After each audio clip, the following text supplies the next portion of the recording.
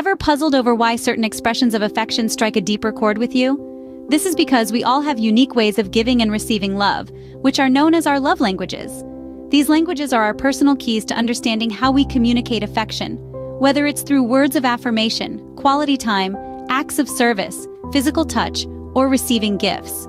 Just as we have different spoken languages, so too are our love languages distinct and varied. They are the silent whispers of our hearts, the subtle cues that guide us in expressing our deepest emotions.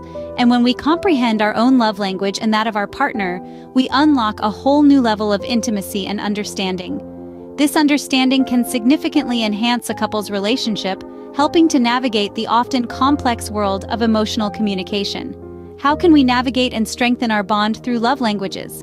Let's dive in. Our first tip is to identify your love languages. Just as we have different languages around the world, love too has its own languages. These languages are ways in which we give and receive love. They come in 5 forms: words of affirmation, quality time, receiving gifts, acts of service, and physical touch. Understanding your own love language is crucial. It's like having a key to your own heart, knowing what truly makes you feel loved and valued. But the journey doesn't end there. It's equally important to understand your partner's love language. This is the key to their heart. It helps you understand their emotional needs, what makes them feel cherished and cared for. This is not about changing who you are, but adapting to the ways your partner feels loved.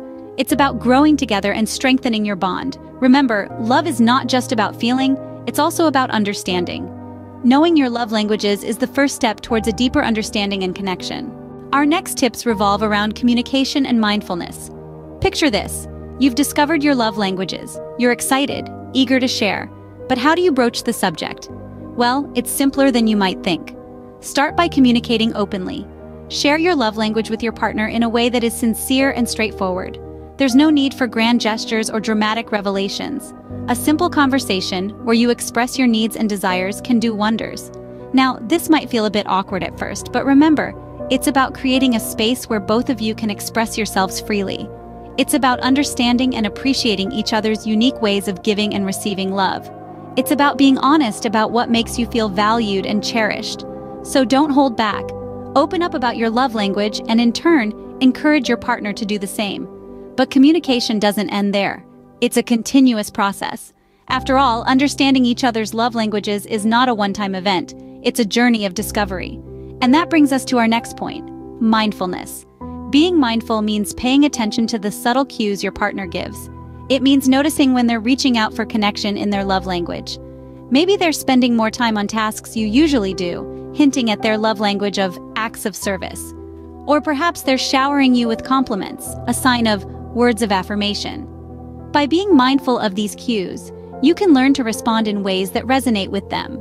Remember, love languages are not just about how we express love, but also how we interpret it. So, be observant, be patient, be open to learning and adapting. Be mindful of the ways your partner communicates love and how they wish to receive it. So there you have it. 2 simple yet powerful tips to navigate the world of love languages: open communication and mindfulness. By embracing these, you're not just speaking your partner's love language, you're also fostering a deeper, more meaningful connection. Remember, open communication and mindfulness are key to speaking each other's love languages effectively. Now, let's explore different ways to express love. Love is a language that can be spoken in numerous ways, and it's vital to understand that not everyone communicates love in the same manner. There are 5 primary love languages: quality time, acts of service, physical touch, words of affirmation, and receiving gifts. For those whose love language is quality time, it's all about giving your undivided attention.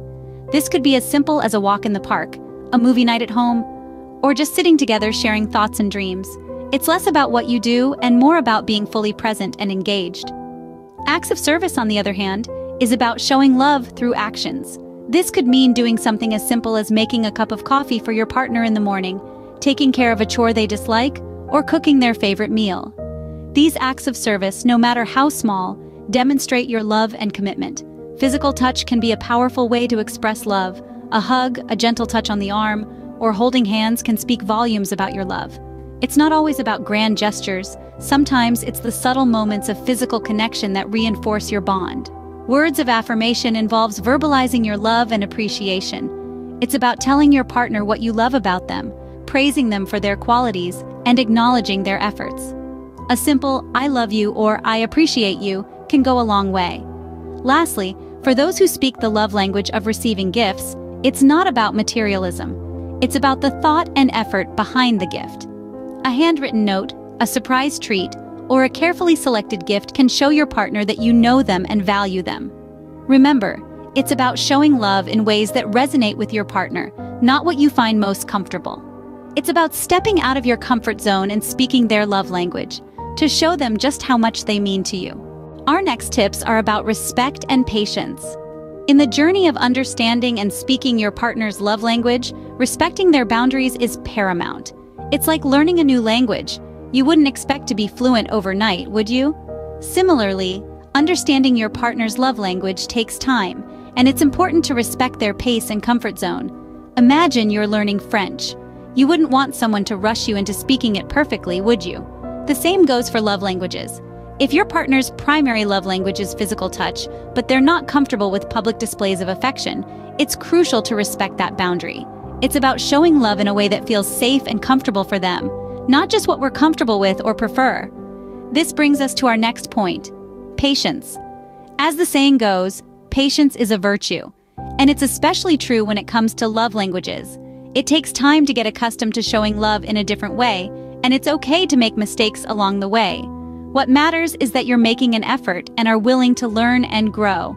Now let's talk about celebrating milestones. Maybe it's your first anniversary, or you've just moved in together. These are special moments that deserve recognition, and what better way to celebrate than by speaking your partner's love language? If their love language is receiving gifts, a thoughtful present might be the way to go. Or if it's quality time, a special day out together could be just the ticket. Lastly, consistency is key. Just like you wouldn't only speak French one day a week if you were trying to become fluent, you shouldn't only speak your partner's love language occasionally.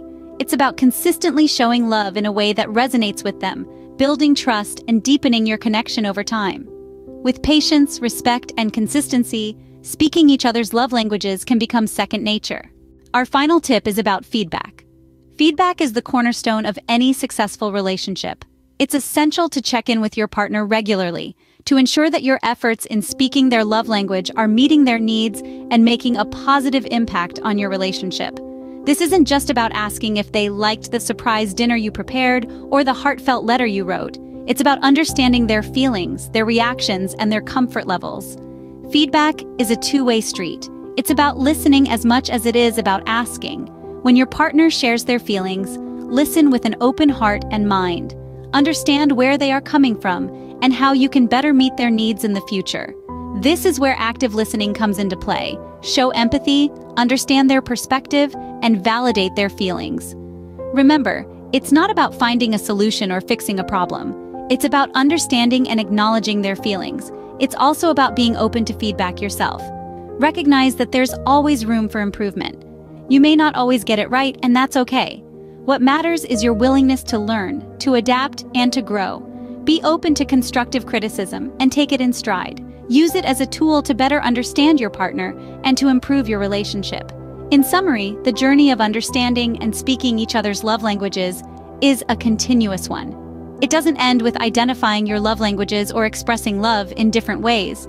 It's a lifelong process of learning, understanding, and growing together. It's about being open to change, being patient with each other, and being committed to making your relationship work. By following these tips, you can significantly enhance your relationship by understanding and speaking each other's love languages. Remember, love languages are not about you, but about how you can make your partner feel loved and appreciated. So, let's keep the conversation going, seek feedback, and continue growing together in love.